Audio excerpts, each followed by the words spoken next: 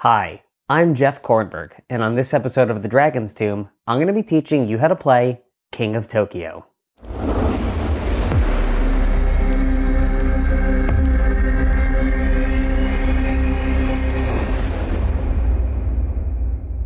In King of Tokyo, it's 46 years in the future, huge monsters have taken over the city, and tonight is the night of their high school's big homecoming dance. Players take on the role of student monsters who are all competing to be crowned the homecoming king. To set up, take the double-sided board and place it in the center of the table, dance floor side up. This is Cyber Kitty, the most popular girl in Tokyo High and this year's uncontested homecoming queen. Place her at the front of the dance floor. Then, have every player pick a student monster and take the corresponding cardboard figure and popularity board. On your popularity board, you'll track your popularity with the star dial, and you'll track Cyber Kitty's crush on you with the crush dial. Finally, these are boasting cards. Deal 2 to each player. Now you're ready to start playing. The object of the game is to get voted homecoming king by earning 20 popularity points. The tallest player goes first. On your turn, move your monster to the dance floor.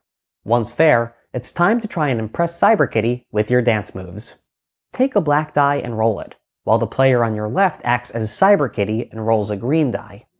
If you roll either a 1, 2, or 3, that's how many dance moves you'll get to perform.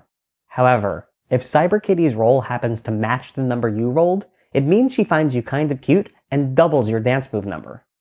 To start dancing, flick your monster to make them spin. You may flick them a number of times equal to the number of dance moves that you earned. For every complete 360-degree turn your monster does, Cyber Kitty gets dazzled, giving you 1 crush point.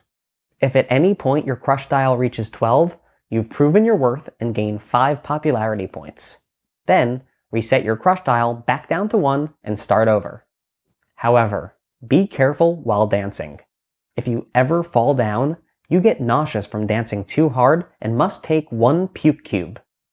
If at any point you have 3 puke cubes, you vomit all over the dance floor and lose 1 popularity point.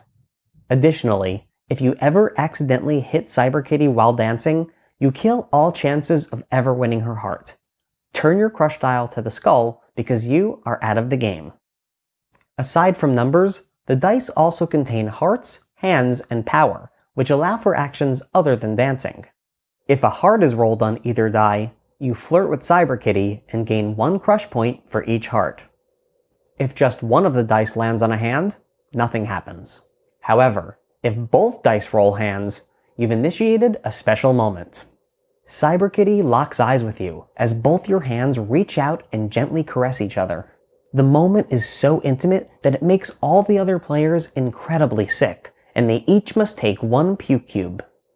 For each power symbol rolled, take 1 boasting card. The boasting cards contain different monster acts you can perform to try and impress Cyber Kitty, such as displaying your tentacles, showing off your armor, or demonstrating that you're good with babies. To use these cards, at any point on your turn, you may challenge another player to a boast-off. When this occurs, a crowd of your classmates comes to watch the showdown. Each competitor must play one of their cards face down on the table. Then, flip them over at the same time.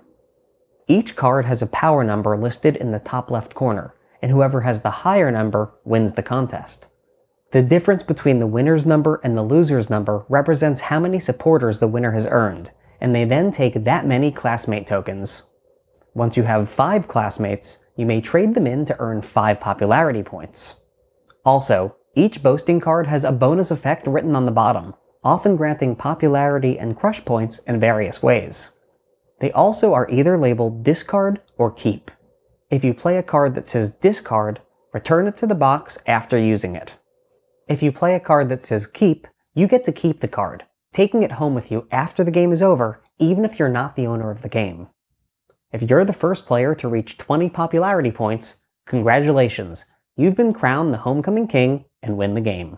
Flip over the dance floor to reveal the prom weekend side of the board. As prom king, you get to take your queen to Tokyo City to celebrate. Or, if you beat the other players by 5 or 6 points, you upgrade and get to take her to Tokyo Bay, which is much more impressive and makes you look much cooler to all your friends. All in all, this game is a blast to play. I love how it depicts a future where society still places so much importance on popularity, and I completely agree with the message that being cool should always be our ultimate goal. Even if humanity has been completely destroyed and all that's left are barbaric monsters, it's reassuring to think that being popular and cool can still be an important priority.